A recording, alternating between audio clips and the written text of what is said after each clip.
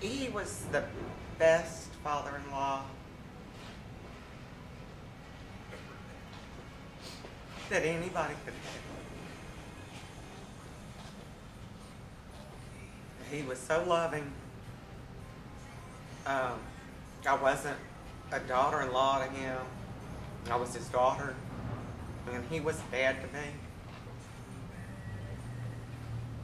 If you could talk to him one last time, what would you say? Why did you go so soon? You left at least 10 years early. And you left a big hole in the family. He used to do was aggravate Mom.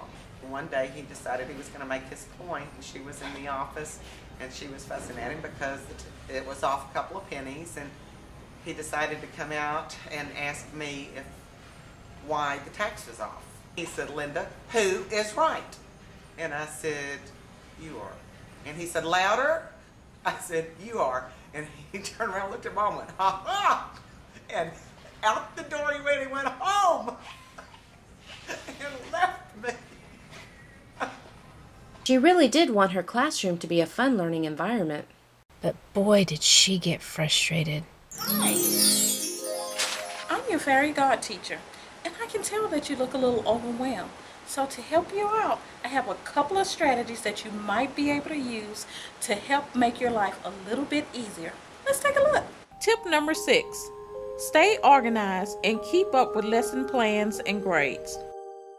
Organization is the key to a successful school year, and it can make your life a lot happier. Hi, I'm Sarah. Welcome to my kitchen. Have you ever rushed home for work, not knowing what in the world you're cooking for dinner? Well, have I got a quick and easy recipe for you. It's simple. Can of this, can of that, and presto, you're done. It's taco soup, only chicken style. As you can see, it's looking good. You don't need to drain it because you need all the juice you can get. After that, I get this fully cooked oven roasted diced chicken breast from Tyson.